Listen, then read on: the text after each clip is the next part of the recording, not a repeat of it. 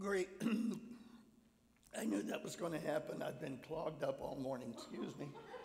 Just let me have a timeout.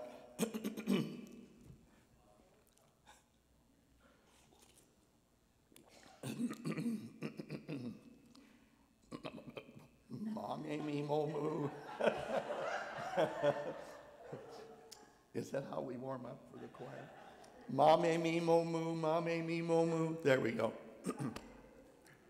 Grace and peace from God our Father and from our Lord Jesus Christ. Amen. Someone said that a good sermon helps people in different ways. Some rise from it greatly strengthened. Others awaken from it refreshed.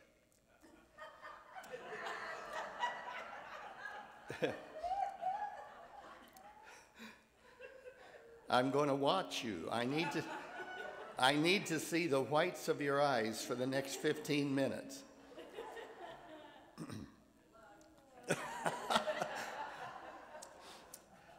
If you've ever been caught sleeping during a sermon or at a workplace or at school, there are 5 things that you might want to remember to explain your embarrassment and to throw your boss, your teacher, your fellow worshiper, or Pastor Brady off the track for just a while. Number 5, here's something to remember. Excuse me. They told me at the blood bank that this might happen.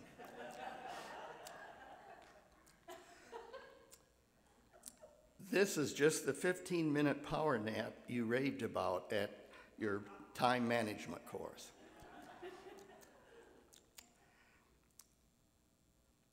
I guess I left the top off of the whiteout. You got here just in time. Did you ever notice the sound coming out of the keyboards when you put your ears down close? But folks, take it from me. The best thing to always say if you get caught sleeping, just raise your head very slowly and say, "In Jesus' name, amen."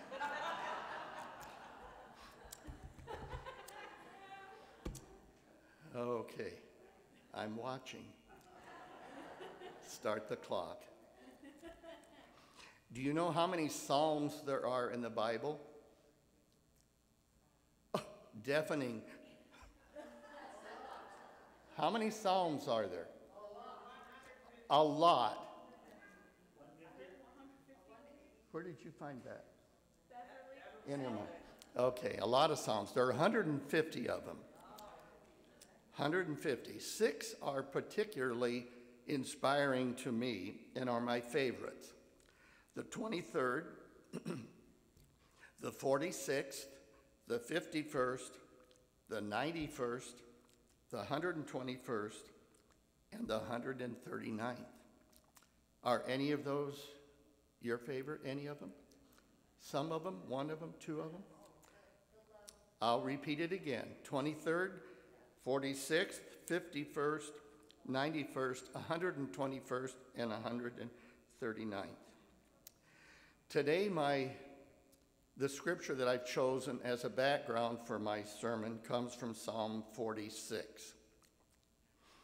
In Protestant church tradition, Psalm 46 is often called Martin Luther's psalm, not because he wrote it, but because he fashioned his hymn, "A Mighty Fortress is Our God," from the 46th Psalm. The wisdom that he was inspired by caused him to write one of the great hymns of the church, "A Mighty Fortress is Our God." We're going to sing this at the end of the service when I end my message. Psalm 46 appeals to all who have a sense of God in what is going on in life around them. Its words have been sung in all forms of songs and to melodies of countless composers. The words have found their way into colloquial speech as well as the vocabulary of worship and devotion. And along with Psalm 23, Psalm 46 has a very high rating of popularity. There's a waggish claim that this psalm was written by William Shakespeare, because in the King James Version of the Bible, the 46th word from the beginning is shake, and the 46th word from the end is spear. And so some wag decided that it was written by Shakespeare.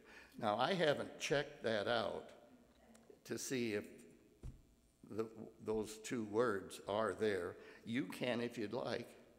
Do you have a King James Version still at home? Check it out and let me know what you find. I don't want to do the work. And I didn't do the work. I wanted to leave something for you to do. But I think this claim only proves that Psalm 46 has been pored over by many, many people.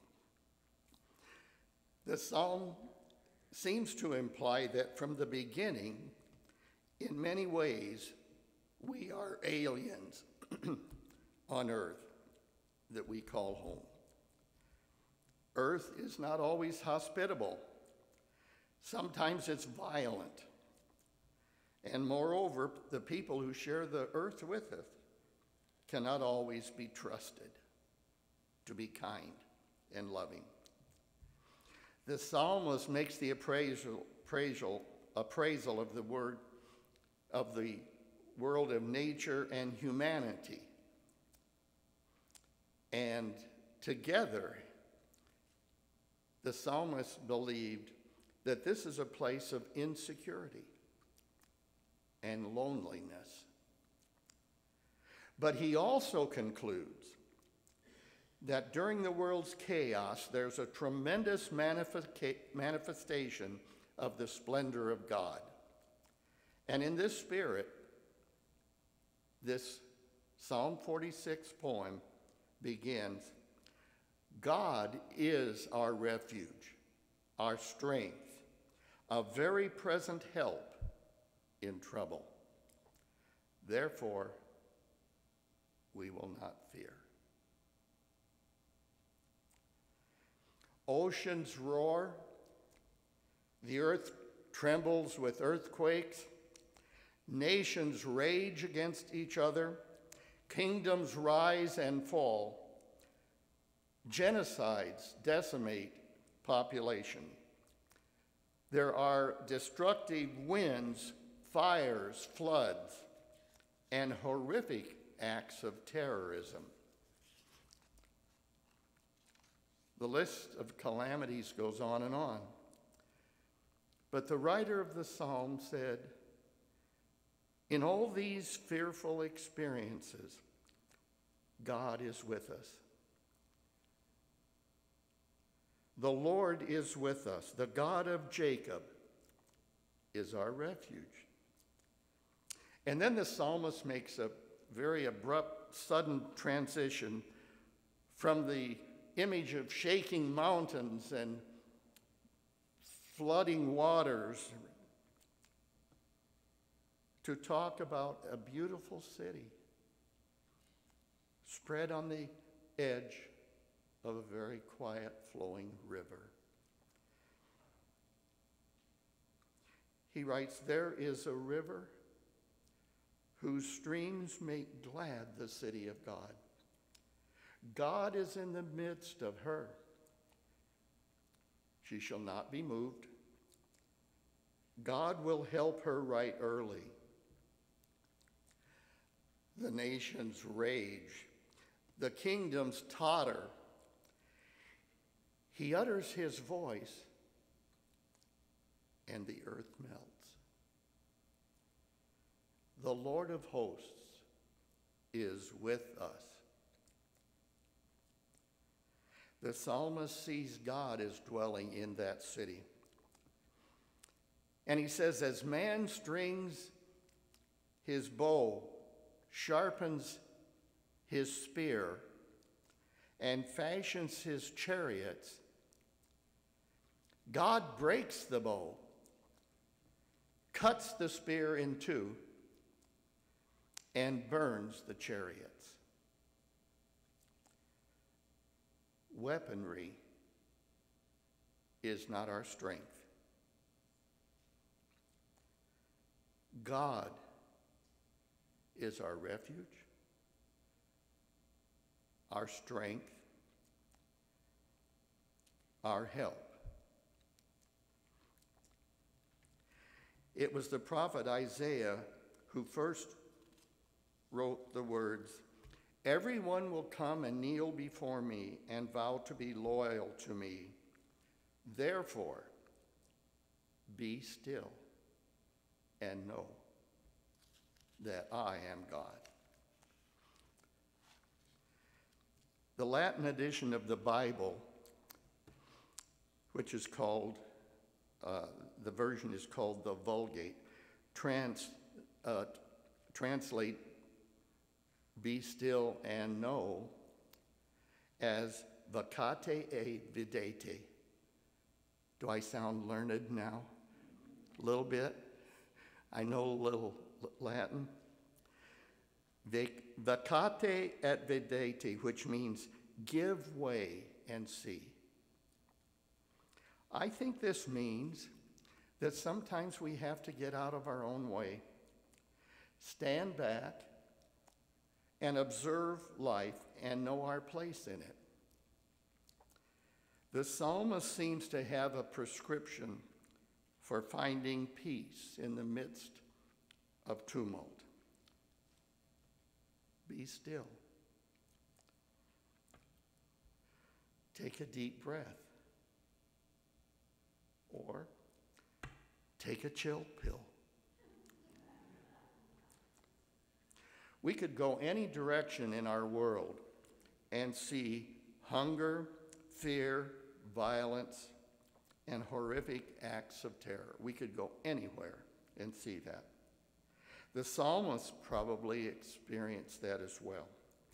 Yet he wrote from a perspective of faith that was buoyant, sustaining, and unaffected by what was going on around him.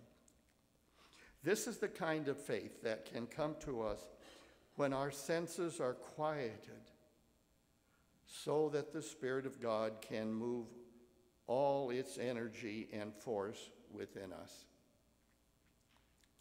The psalmist stepped back off the stage for a while and allowed God to fill his heart with hope, to inspire his mind and his heart. And we're encouraged to do the same. One thing we can do for the world, our family, and neighbors as well, is to be still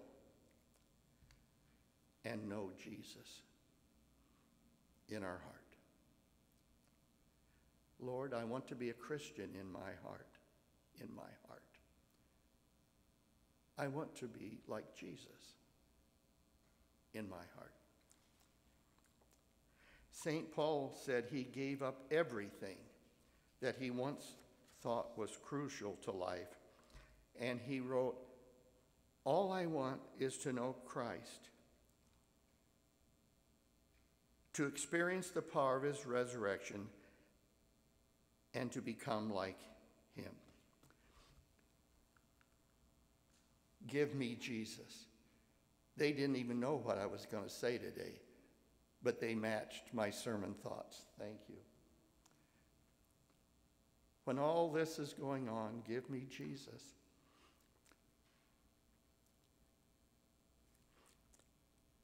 This could be our opening prayer each morning. Can we let go of our anxieties, our need to control everything and everybody, and be still. Step aside. Vacate et videte. Give way and see. Our Lord is always with us, giving us strength and power for our daily life. Can we view life from a perspective of faith that is confident, buoyant, sustaining, and unaffected by the events of life around us? A passage in the book of Exodus, Exodus 14, says, "The battle is not yours. Stand still and see the salvation of the Lord." To be still is to refrain from frenetic needs to manage the world, your family, your friends. We all have a tendency to want to do that. We want to be in charge and control. And sometimes our family and our friends make us a little edgy because we would do it differently.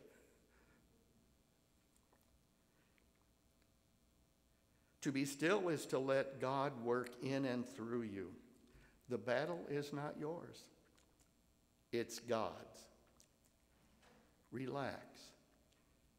Give way and see that God is your strength in time of trouble. St. Paul shares this advice with the Philippian church. Have a gentle attitude toward everyone. Don't worry about anything. But in all your prayers, ask God for what you need. Always asking him with a thankful heart. And God's peace, which is far beyond human understanding, will keep your hearts and minds safe in Christ Jesus. Amen. Now let's stand and sing "A Mighty Fortress is Our God," as if we fully believe the words of Psalm 46.